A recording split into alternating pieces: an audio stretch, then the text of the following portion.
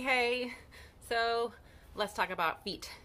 If you're having some pain, a hot spot, which means a little bit of a spot here where there's numbness or tingling or pain or maybe a numb toe or two, then I've got a couple things you can take a look at with your shoes and see if they're contributing to this issue.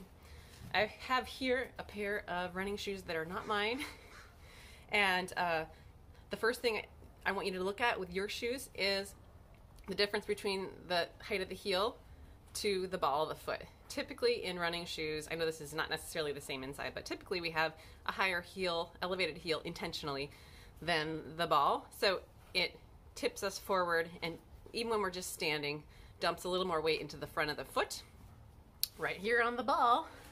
So that's number one thing. A zero drop shoe is one that has no difference between the back and the front of the shoe, and it's more adequate for distributing weight and also getting your gait pattern into a place where it can be more efficient. Second thing I want you to look at is pull out the stinky insert, slap it on the ground, put your foot on top of it, and just notice how the shape of the insert compares to the shape of your foot. So for me, I've got the edges of my feet hanging out over either side of the foot. So my pinky toe and my big toe both hanging out there. So the width of the shoe is not adequate for me. What happens when the width isn't adequate?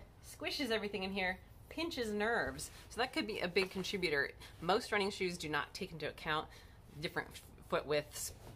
I've got my Vivos here. They have a much more generous toe box, so to speak. So I can wiggle my toes. Is the width enough? That's the other foot. It's a little bit on the edge as well, so I could even like size up on this or go for a wider shoe. I have a pretty wide foot.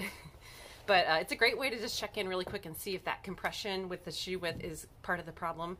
And then the third thing that has nothing to do with shoe is just working on building up the core strength in your foot, working on intrinsic foot strength and giving the foot back the ability to get stronger by getting rid of shoes in your life as much as possible and doing some isolated hip and foot strength exercises.